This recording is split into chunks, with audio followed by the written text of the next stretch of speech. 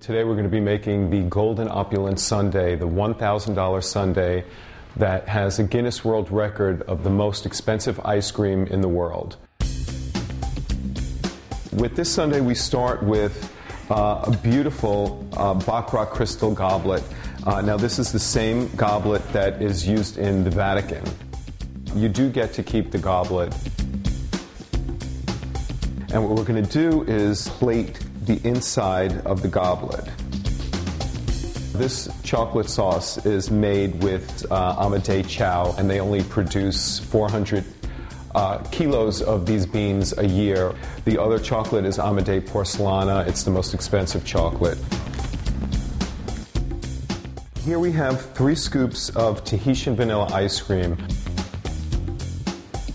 And now we're going to use the candied fruit. And we have these flown in from Fauchon in Paris. Then we are going to use the dragées. We top that off with a sugar flour. It's completely edible, made of sugar.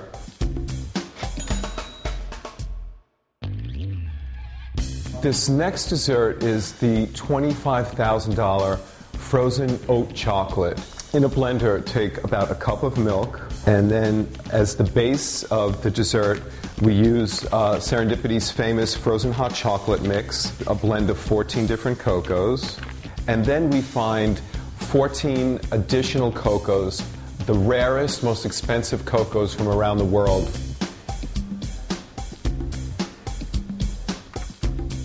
From Africa, South America, cocoa beans are now probably 3 times the price that they were 4 months ago. We might have to change the price to $25,999 if the prices keep going up.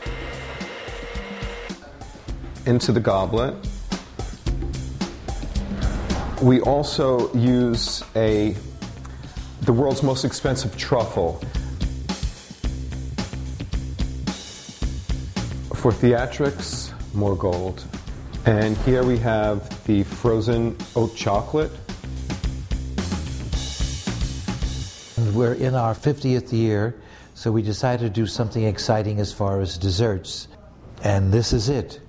We donate the proceeds to a charity. The last time we had it, the mother called and said, I want to make it a memorable Sweet 16 for my daughter. And of course, you know, they can take the spoon back as a memory. When she left and she said, well, Mr. Bruce, let's see if my neighbors can top this one for their daughters.